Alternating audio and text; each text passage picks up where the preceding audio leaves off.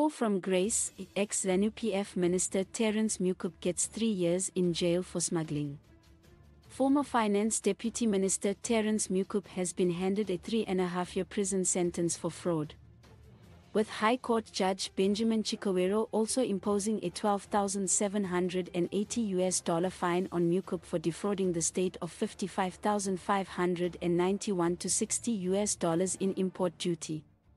The charges stemmed from Mukupe's smuggling of 189,979 liters of fuel from Mozambique, which he falsely claimed was in transit to the Democratic Republic of Congo (DRC).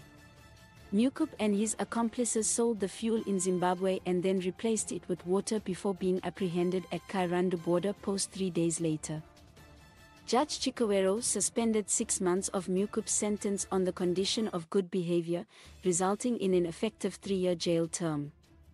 Mukupe's accomplices, Sam Kapisariso, Joseph Tederera, and Leonard Mazzuto, also received similar sentences. In determining the appropriate sentence, Judge Chikowero took into account Mukupe's family circumstances, including having 10 children with the eldest being 14 years old, as well as his employment of 102 individuals. The judge expressed surprise at the 7-year delay in bringing the matter to trial, considering it a simple and straightforward case. He noted that the sentence would have been different if the matter had been resolved earlier.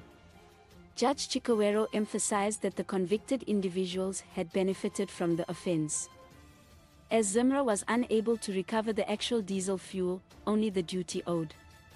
He further characterized the offense as the work of an organized syndicate, stating that organized criminals do not respect national borders. The judge also criticized the incident for tarnishing Zimra's reputation as a corrupt institution. The case of Terrence Mukupe and his accomplices serves as a reminder of the consequences of fraudulent activities and the importance of timely and efficient legal processes.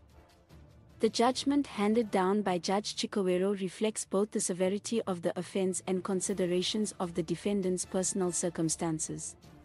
Please like, comment, share and follow this channel for more information or updates on news and entertainment.